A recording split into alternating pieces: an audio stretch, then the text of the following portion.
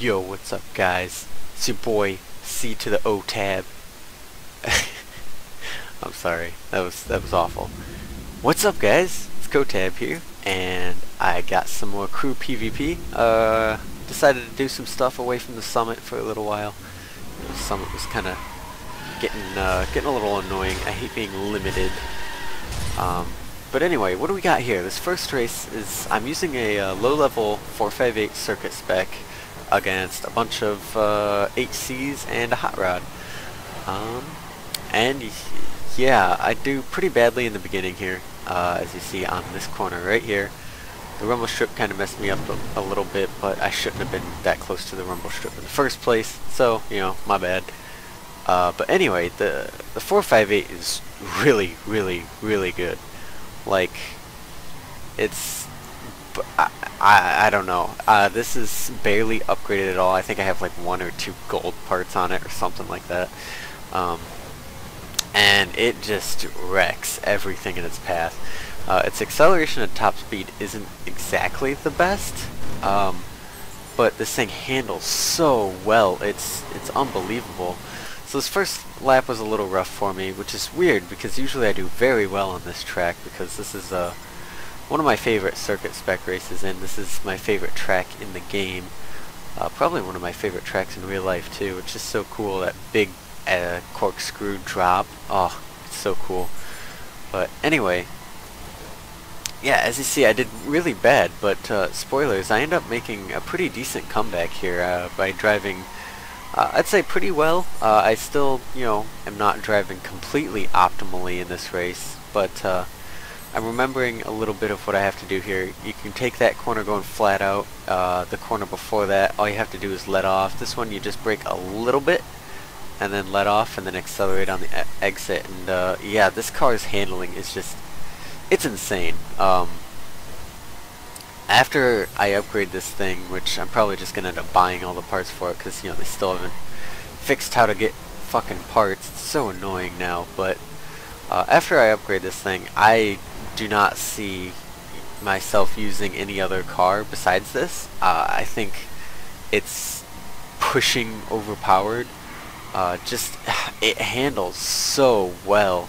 It's really unbelievable, and its acceleration and top speed isn't that good now, but once I put, you know, acceleration parts on them, you know, level 50 acceleration parts, I don't see this thing being stoppable at all. It's just so good. The 8C feels a little nerfed. I can't really confirm that because, I mean, we don't really have a list of patch notes that say exactly what they did to what car, but the 8C feels like it has a lot more wheel spin, and it feels like it's got more understeer, but it's still wicked fast in a straight line, and it's still just a very, very good car. You know, it's kind of like the same with the LaFerrari and Perf spec. They nerfed it a little bit. You know, they brought it back to, you know, sensible levels, but it's still the best car. It's not completely overpowered and unbeatable like it was, but it's still, you know, hands down, you know, not hands down, but it's still, you know, arguably the best car in the game. Same with the 8C and circuit spec. That and the hot rod. The hot rod got a lot more understeer now. I can't, but it did feel like it got a lot more stability. It used to like wobble at high speeds, and it made it really hard to drive on tracks like the Little Eagle Speed Dome, Highway Hijinks, stuff like that. Anything that was top speed oriented, even though its top speed is really good, it would get really wobbly. And they seem to have fixed that because I was using it on Little Eagle and doing very well. But this car, I wouldn't recommend it for those kind of tracks because the 458 is definitely a handling car. It's not, you know, a top speed car. It is all about handling, getting around those corners with the highest average speed possible, and the 458 does that very well. It's just very good. If you guys haven't tried this out yet, I highly recommend that you do. I almost make the comeback there. I kind of messed up at the end of the S curve, the corkscrew. My exit was a little rough. If I exited that a little bit better, I could have seen myself winning that, but, you know, it's whatever. I shouldn't have messed up in the beginning if I wanted to win. But yeah, I just wanted to share this with you guys. This was probably like the only good circuit spec race that I got with it, because everyone else wants to pick the Little Eagle Speed Dome over and over and over and over and over again. I hate that track. It's really up to lag, honestly, because like there's just like a group of 6 of you that pass the finish line at the same time, and you know, whoever is either host or, you know, closest to the server at the time is probably going to be the winner. So it's a little annoying, but you know, whatever. And I actually don't grab my part here because I had to get up and go do something. So, but yeah, I think the 8C is still a very good circuit spec car. I still think it's probably the best. Asterisk. We don't know about any of the new cars yet. I don't know about the motorcycles. I heard the Ducati, Dreville, is that how you pronounce it? I heard that circuit spec is really, really good. So there's no telling quite right now. The 458 also seems extremely potent. And honestly, that's what I'm going to take a guess at as being the new best circuit car. The Maserati is also very good as circuit spec. I was actually kind of surprised with how decent it was. But anyway, let's move on to this next race. For those of you who have trouble with this race, because I know I did for quite a while, the ice tracks here, and yes, I do switch off hardcore. I know, I'm a cop-out, but you know, I gotta do what I gotta do. Collision was on in this race, kind of annoying, but you know, whatever. If you're having problems with this race, because I know I did for the longest time, step number 1, switch off hardcore. You're not going to have a very good time in hardcore. It's doable, but it's a lot harder. And on the ice, it makes, you know, in hardcore, it makes you understeer a lot anyway, so having all driving assist and having your understeer increased isn't really that bad, and, you know, it saves you from spinning out from going in a straight line. So, switch off hardcore. Second, there's about 3 or 4 cars that I would recommend to use. One of them, the 458, is pretty good on this track, but it is kind of hard to use. It's got a lot of wheel spin. It handles like how you would expect it to, but it's still really good. The Gallardo and the Aventador are pretty good. The Gallardo, I would say, is better, but you know, a lot of people like the Aventador for whatever reason, even though statistically and in tests the Gallardo is better in every single way, including top speed, which, you know, people would think that the Aventador would have it there, but nope, they accelerate at the same speed, and the Gallardo has a higher top speed. It's got better nitrous, it's got better grip, it's got less understeer, less wheel spin. So basically the Gallardo is better in every way, but for whatever reason people like the Aventador. I don't know, maybe just because it's cooler, I guess? I don't know. But anyway, besides that, the Lotus here is very good, and the 4C,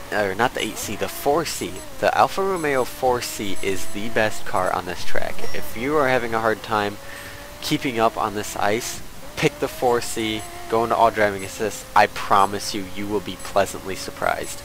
I was having a lot of hard times on this track until a guy used the 4C against me, and I was in the Gallardo, and he pushed my shit in. And it was really weird to me because I was beating him in every single race before that, and then all of a sudden on this, he picks the 4C and just like puts his fist up my butt and pulls my intestines out. I mean, it was that bad. So I'm like, what the hell? So I tried it next race, and yeah, the 4C, for whatever reason, just gets like less wheel spin, less understeer on ice, and it's got increased grip, and it's got really good nitrous to boot, even, you know, not on the ice. So its nitrous is actually usable on the ice here. So yeah, just pick the 4C. It's really, really good, surprisingly, and I can't for the life of me understand why. It seems like the lighter rear-wheel drive cars are the best on this track, which doesn't really make sense, because you would think on ice the all-wheel drive cars would have the advantage. You know, the Lamborghinis and the Skyline and whatnot, and the Focus, which they are all good on this track, yes, but for whatever reason the very light rear-wheel drive cars do very well on ice. Doesn't really make sense, but you know, whatever. The Lotus here is also one of those cars. It's pretty light. It's got a little bit more wheel spin than the 4C, but I'd say its steering radius is a little bit better. So it's kind of like tomato tomato. I think both the 4C and the Lotus Exige are definitely the top two on this track.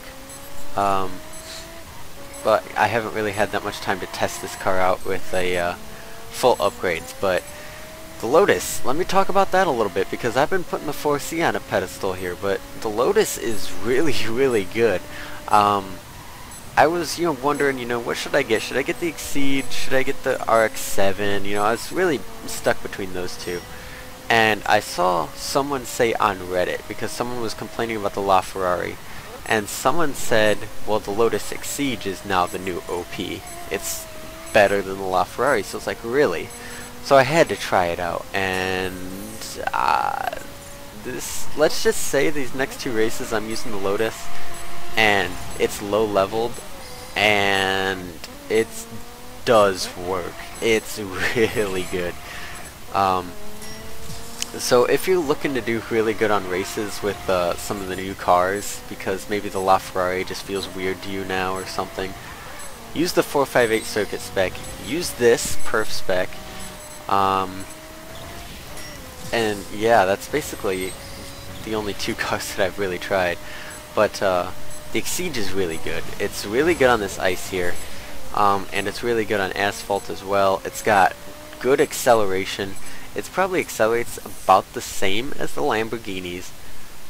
It's got really good steer circle. It's got a little bit of wheel spin, but it's manageable wheel spin. It's the kind of wheel spin that actually helps you, because it makes you drift a little bit. I know it doesn't really make much sense, but the amount of wheel spin it has makes you drift a little bit, but it's the good kind of drift that actually cuts time around corners, so it's actually pretty good. Its top speed is actually, decent. It's low leveled right now, but it's still got a decent top speed for a Perf spec car. So in general, it's just a very, very strong car. If you have the money for the Exige, and it is pretty cheap compared to the other cars that are the new cars, definitely pick it up if you haven't yet. It's very, very strong.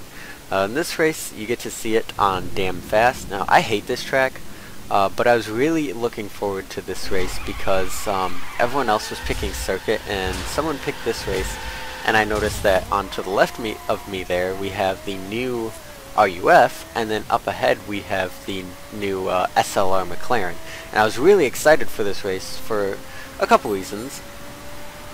One, to see how this car handles at top speeds, because I haven't really tried that out yet. And two, I wanted to see how well those new cars did in this race. Now, that guy that used the RUF, you notice I bashed into him a little bit there. Honestly, that was his fault. I don't feel too bad about that because he spun out and drove in front of me. I mean, I'm not going to brake for him, I'm not going to be like, oh, you know what, you messed up here, let me give you my place. But, it sucks that I ran into him and messed him up even more, but, I mean, don't mess up in the first place. The SLR McLaren, on the other hand, he's actually doing quite well. He's ahead of me right now. And that actually really excites me, because the SLR McLaren is one of my favorite cars, and I actually did buy it recently. So you will definitely see it in a newer video here, but the Exige, as you can see, it's doing very well on these really twisty bends. I didn't really brake enough for that one there, so that was kind of my fault, but it's doing pretty good on these bends, and you'll see it in the high speed part. It does really well. And again, you're noticing I'm doing kind of bad in the beginning here. I'm still getting used to it. I really don't like collision in traffic on. I can handle collision being on if people aren't assholes and run into you on purpose. If it's very rare that you actually get into a race where you're with a bunch of really cool guys that, one of them has collision on, so what? You'd go ahead, you do the race, and if someone is, trying to pass you and is going faster than you, coming up next to you, they don't run into you. They move out of your way. They say, okay, you know what, you're ahead of me, that's fine, I'll slipstream off you, and I'll pass you later. But then you get the people who, they see you coming up next to you, and they're like, oh no, I can't have this guy pass me now, and then they just steer in front of you and run you off the road, and it's just very annoying. It makes the races a lot less technical, a lot less skillful, and I really dislike it. And having traffic on is even worse, because then people will, run into cars. They'll be bad, basically. People are just, they'll be a really awful racer, and they'll run into a car and it'll spin out, and then it'll run into you, and you get punished for them being bad. And it's just, it's really annoying. But as you see here, my car is topping out at 237 miles an hour, which that's not that great, but it's enough to pass up these guys at least. But yeah, it handles really well at high speeds. It feels very planted. It's not sliding all over the place. On these bends, it's staying in the apex. It's staying very, very on the road, which is very good for a perf spec car. As you can see here at that high speeds, I still run around that corner very well. So did the SLR. After this race, I was very excited to see how the SLR did, and right there, that was a very good path that I took there, right in between those two. I didn't expect the guy in the LaFerrari to mess up there, but he did. So I end up taking first place here, and I do kind of badly on this corner and panic nitrous right there, because I was like, oh shit, they're gonna pass me. You know someone's panicking if after they hit a wall, as soon as they get going at least somewhat straight again, they hit the nitrous. And I did that there, but whatever. So in close, Lotus, very, very good. Probably top 5 car, maybe even the best car. I can't really say because I don't have it upgraded yet though, but it's very strong. 458, potentially the new best circuit car. Again, I can't really say for sure because I don't have it upgraded, but both of these cars are very, very good and are definitely going to be on the top of the tier list. So if you don't have them, get them, try them out, upgrade them, see how it works for you. The SLR did very good in this race, so that excites me a lot because, like I said, it's one of my favorite cars. That's why I was very excited that the F1 was very good, because that's probably my favorite supercar. No, the Zonda. I like the Zonda more, the Pagani Zonda, which we are getting in a DLC later, which also makes me very happy. So, anyway, thanks for watching, guys. I really hope you enjoyed it, and I will see you guys later.